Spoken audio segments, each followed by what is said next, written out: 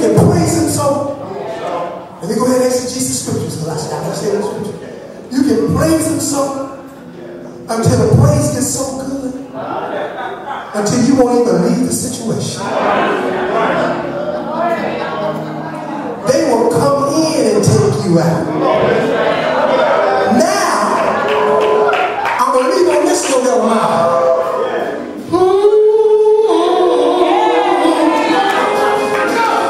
Somebody said, why did you do that? Because the next part is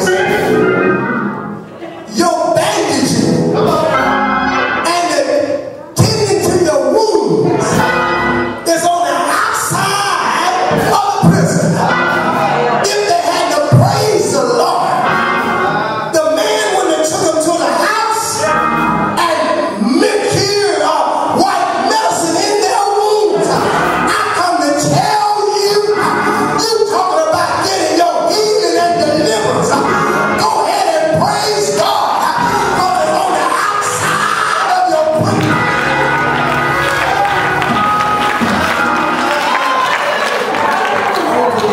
I know what I'm going. I can make about 5 messages out of this. But I'm going to leave you this. All the stripes, all the problems, they're not getting tended to. I'm tended to until you get out of prison. And the one that's going to tend it to you is the one that put you in there.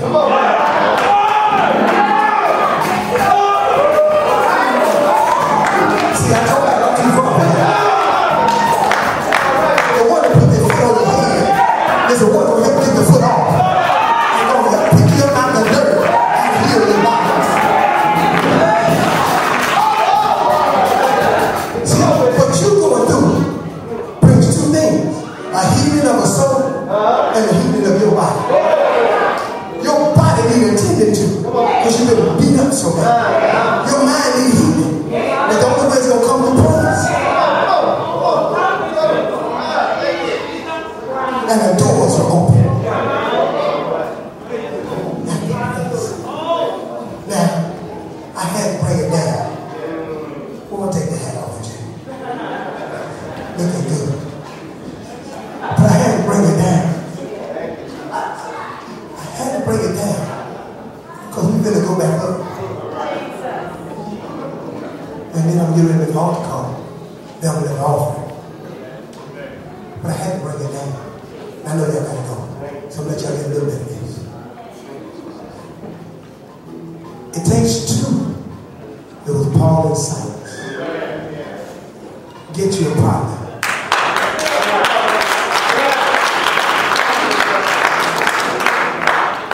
Grab him by the hand. And don't start speaking in tongues in front of him. That's no cover. And don't start hollering. But start saying out your mouth 7 things that God brought you through. Or 7 things you're in right now. And just say, Lord, I thank you for the deliverance. Start